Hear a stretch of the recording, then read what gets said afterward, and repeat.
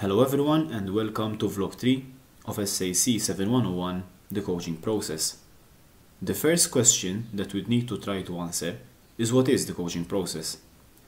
As stated by Cushin et al., despite coaching is considered as a very personal process, the following key features are present in the coaching process. First, that the coaching process is not necessarily cyclical, but is continuous and interdependent.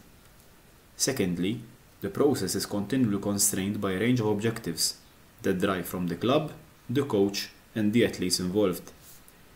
The third feature is that the process is a constantly dynamic set of intra- and intergroup interpersonal relationships. These relationships are locally dialectical between and amongst agents and structure. The fourth point is that the coaching process is embedded within external constraints, only some of which are controllable. The fifth and last key feature is that a pervasive cultural dimension infuses the coaching process through the coach, club, and athletes and their interaction. There is also a coaching philosophy that relates to the coaching process, which everyone should be aware of and know why we do what we do. Parkin states that this is developed from personal truths, principles, attitudes, and values, or which may develop over time. We change and develop over time as we always strive to improve on what we do now with our athletes in the way we train them in order to reach new heights and improve on their current level with the aim to get the best out of their potential. In fact, the triphasic training model, which I will use with my athlete for this vlog, was not always the coaching model I used. However, today, this is the preferred method I use as I see improvements not just in performance, but also in less injuries throughout the season. The athlete used for this vlog used to do gym before, but had stopped for some years and restarted lately. She never experienced the triphasic approach, so this was her first time trying this method. The session structure included pillar preparation, dynamic stretching, the main session, and static stretching. The target of the session was the eccentric phase, with the area that I will critically analyze and noticed that could have been improved after watching the recording is the type of cueing used.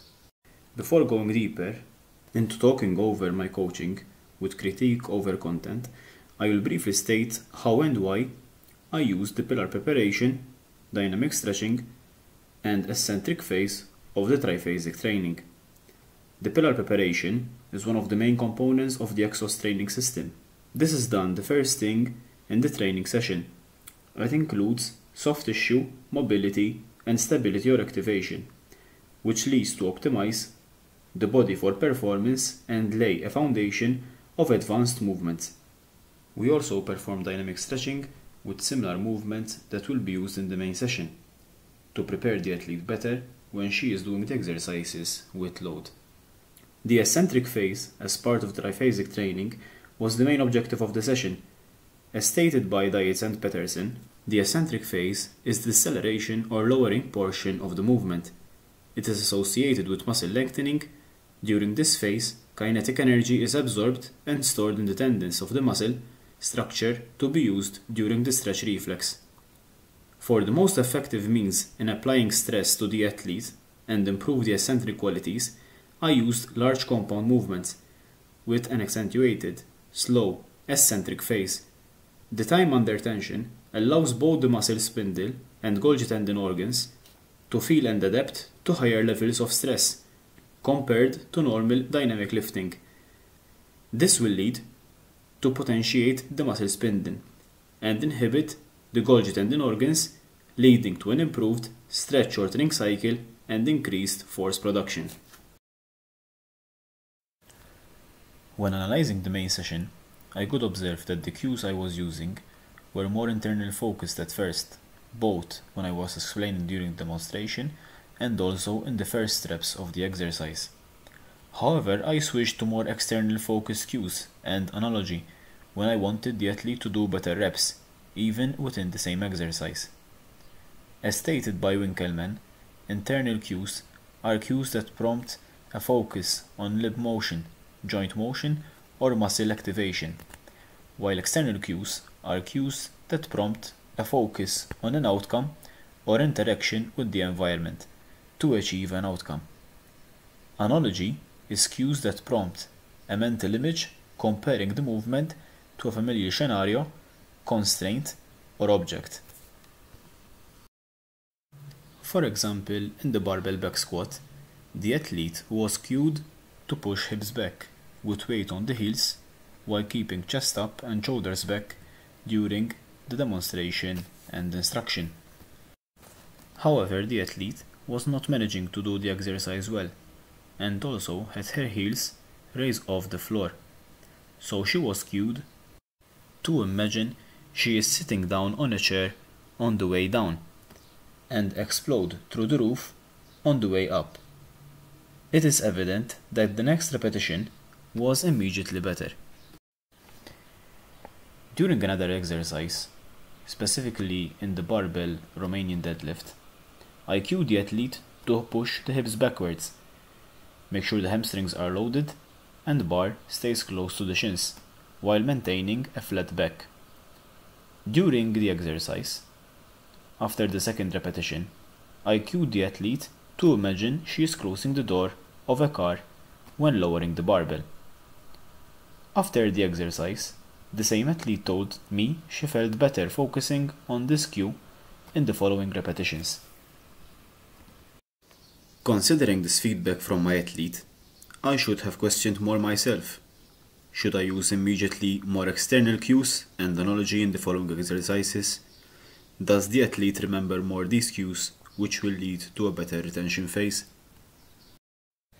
Since we as coaches are looking to see whether there are positive shifts in the pattern, the performance, or both, from one session to another, I can use what Winkelmann call the silent sets. This is used, for example, when me as a coach try new cues and want to see if they result in improved motor skill retention. This is done by the coach employing one or more silent sets, where they say nothing and simply observe the athlete perform the movement. If the athlete maintains or betters the changes seen in past training sessions, then the coach can be confident that learning has occurred. If the athlete, on the other hand, still regresses, then the coach knows that more time is needed for the athlete to fully adapt, or they may need to evolve their coaching strategy. This will be an opportunity for the athletes to show not only the coach, but also themselves that they have mastered or are on their way to mastering a movement. During both the barbell hip thrust and forward step lunge, I still kept on cueing the athlete first through internal cues and then moving to more external cues and analogies to help the athlete improve her movement. As we learned through our lectures, the coaching process is complex and dynamic in nature, and there is more to the coaching process than just the actual coaching session. Reflecting on this particular one-to-one session, even though demonstrating and showing the athlete how to perform the exercise is important, the use of verbal communication should also be considered. As London states, verbal communication is used to direct learners in how to perform a skill or to provide encouragement during a session. The way you use cues have a big impact in coaching and to direct an athlete's attention.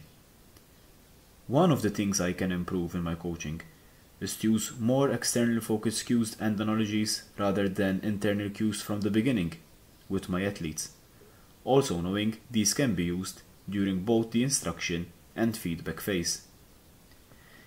This is in line with what the literature states, and as Wolf et al. Suggest, using external focus of attention allows greater automaticity, whereas internal focus of attention interrupts the automatic motor control ability, and thus could affect the motor performance.